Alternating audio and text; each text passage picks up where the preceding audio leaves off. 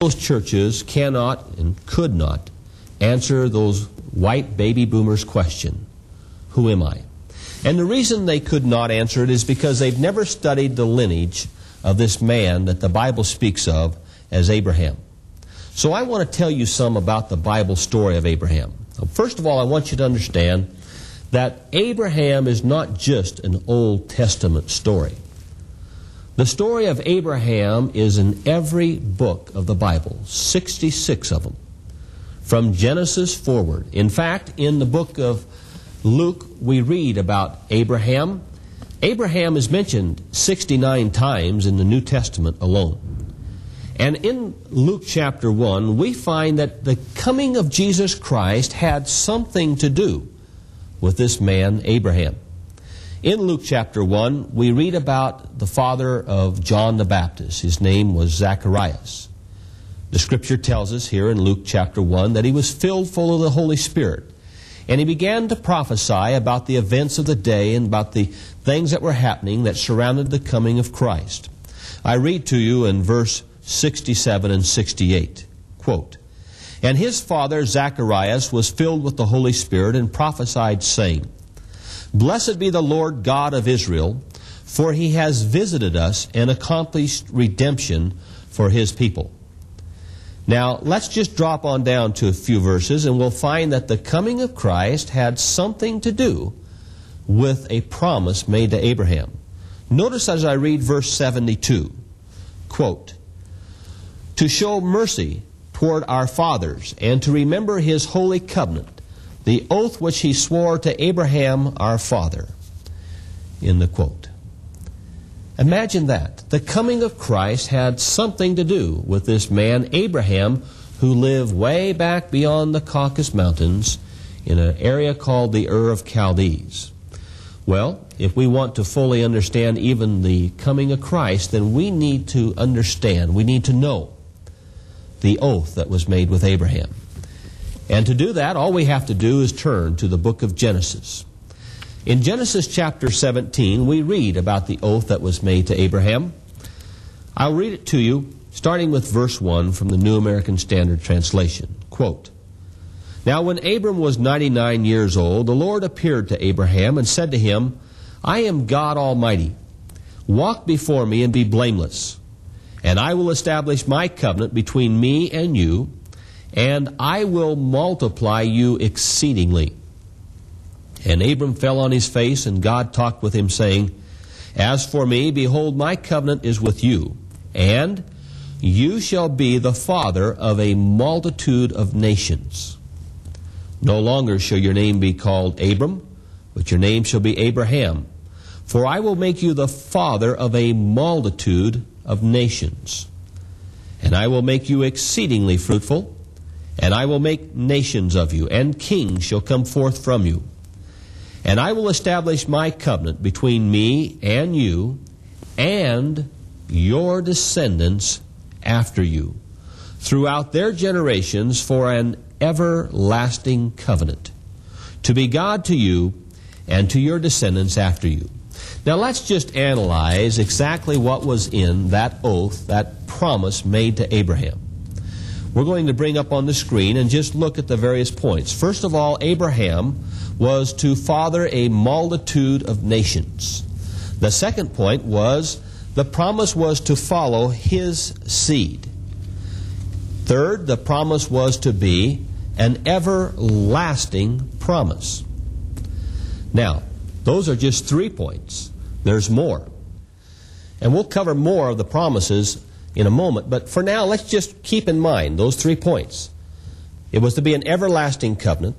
A multitude of nations were to come from the loins of Abraham, and it was to follow. This covenant was to follow his seed. Now, Abraham, according to the Bible, had several sons, but we read just a few verses later in Genesis 17 the prophecy that he made concerning his son Isaac. Listen as I read. "But God said, No, but Sarah your wife shall bear you a son, and you shall call his name Isaac.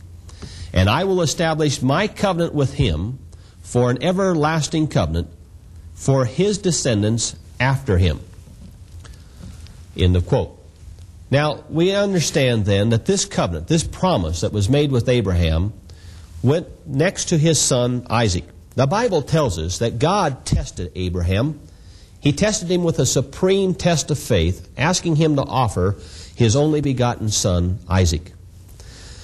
Abraham met the test, and we're told that because he was faithful, even to the point of offering his only begotten son, because he was faithful, God made another promise to Abraham. In Genesis chapter 22, verses 16 through 18, we are told of the promise concerning Abraham. There he says, and you see it on the screen, "By myself I have sworn, declares the Lord, because you have done this thing, and have not withheld your son, your only son. Indeed, I will greatly bless you, and will greatly multiply your seed as the stars of the heavens, and as the sand which is on the seashore. And your seed shall possess the gates of their enemies." Well, Isaac, of course, lived. And Isaac then, he had a son by the name of Jacob. The Bible tells us he had two sons, actually, Esau and Jacob. But Jacob was the one that received the promise that had went from Abraham to Isaac, and now we're told in Scripture that it went to Jacob. This promise, this covenant, was reaffirmed to Jacob in Genesis chapter 28, verse 14. And this is what God said there in that verse. He said that his seed shall spread abroad to the west and to the east and to the north and to the south. And in thee and in thy seed shall the families of the earth be blessed. Now, as I said, there's more. Let's analyze what we now have learned about this covenant. We know that the covenant went from Abraham to Isaac to Jacob. And here are the points we find about the covenant now. Number one, the seed was going to be a multitude of seeds, as the stars of the heavens and the sand of the seashore. There were going to be many nations formed from the seed of Abraham. We know that they were going to spread in all directions, north, south, east, and west. And they were to be a blessing to all. And that their covenant that was made was to be an everlasting covenant. I want to emphasize point number 4 that we showed on the screen, because it needs to be emphasized. It's part of God's plan. He said that the descendants of the covenant made with Abraham and Isaac were to be a blessing to all the families of the earth. Yes, they were to form a multitude of people like the stars of the heavens and the sand of the sea. And yes, they were to form even a multitude of nations, if you will. Yes, it was to be an everlasting covenant that would pass on to their descendants after them. But it was for the purpose of being a blessing to all the families of the earth. Well, let's go back to Jacob. Abraham fathered Isaac. Isaac fathered Jacob. The Bible tells us in Genesis chapter 32 that Jacob had an occasion and at a night experience to wrestle with an angelic being. And because of his wrestling with this angelic being, we're told in Genesis 32 that his name was changed to Israel. So it's now Jacob Israel, who fathered 12 sons. Actually, he fathered 12 sons and one daughter. But those 12 sons, in turn, fathered the 12 tribes of Israel. The Bible tells us that those people ended up in a land called Egypt. When Jacob was old, according to the Bible story, while he was living in Egypt, he called his sons before him to bestow upon them the prophetic family blessings.